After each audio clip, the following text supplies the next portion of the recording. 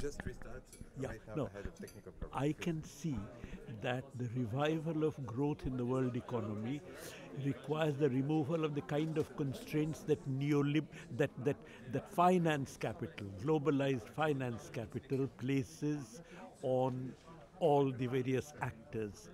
Now, what comes beyond globalized finance capital? Is there a phase of capitalism beyond neoliberal capitalism? I don't know.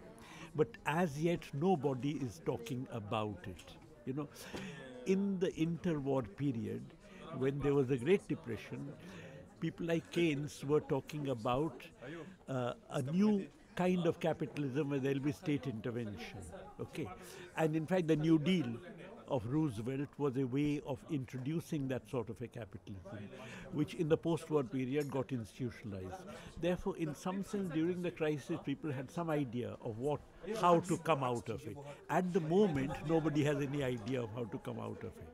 Okay, and consequently, then nobody has any idea of where to go beyond neoliberalism. Now, I'm a socialist. It's not my job to find ways of where capitalism should go beyond neoliberalism.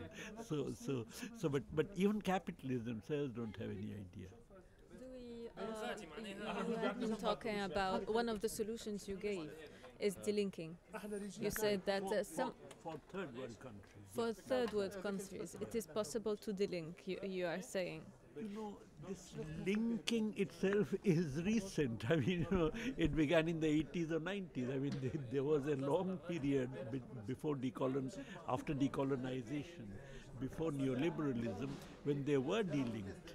So delinking is not a new thing. The only thing is that now there would be a massive attack from the US, which is immediately going to ask for sanctions against you, from globalized finance that would start a capital flight. So there would be ways of subverting your delinking project. Okay, which might create transitional difficulties in when you do it. But on the other hand, you have to weather them. You have to overcome them.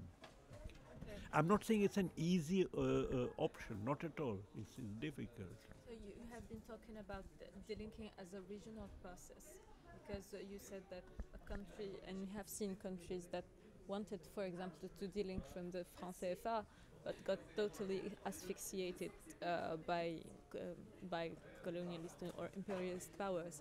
So if we are going to prioritize three main things we have to delink, what would they be? Capital flows, free capital flows. The main thing we have to delink from is free capital flows, because the moment you do any alternative policy which finance doesn't like, they would start flowing out. The Moody's would downgrade your credit rating, finance would start flowing out. So you have to have controls on capital leaving the country. But of course, if you put controls on capital leaving the country, it wouldn't come inside. If it doesn't come inside, then you'll have problems meet financing your trade deficit or your current account deficit. And therefore, you'll have to have some trade controls. And these trade controls would then be further buttressed by the fact that the United States is going to impose sanctions against you. Okay, so some kind of trade and capital controls would become necessary if you delink. In fact, that is the meaning of delinking. Okay, but the point is that, and that's going to create problems, because that's going to, then they'll tell people that, look, what a government you have is creating difficulties for you, and so on. You allow capital to come in, and then you'll have goods and so on. You'll have deficits, but people don't bother about it. So people have to be prepared for it. Okay, so any kind of progressive government would have to prepare the people for it, would have to take them into confidence, explain to them, and on the basis of that dealing. I think progressive opinion has to prepare people for it. Does that go through education? Well, I mean, look, public meetings are education. In other words, education doesn't mean you'll just BA and MA in universities. I'm not saying we should wait till everybody has acquired an MA degree before we Yes, there can delink. be popular universities. There can be, but on the other hand, these things may have to be done much faster than then education has percolated down to the entire population, which it should. But on the other hand, that will take time. But educating people is not just through universities. A public meeting is an education. A street demonstration is an education. So in that sense. But I think that the government are somehow constrained by their agreements, free trade agreements or investment treaties. So they are, it's like a trap. So how can they break free from this trap, from these chains of free trade agreements and investment treaties?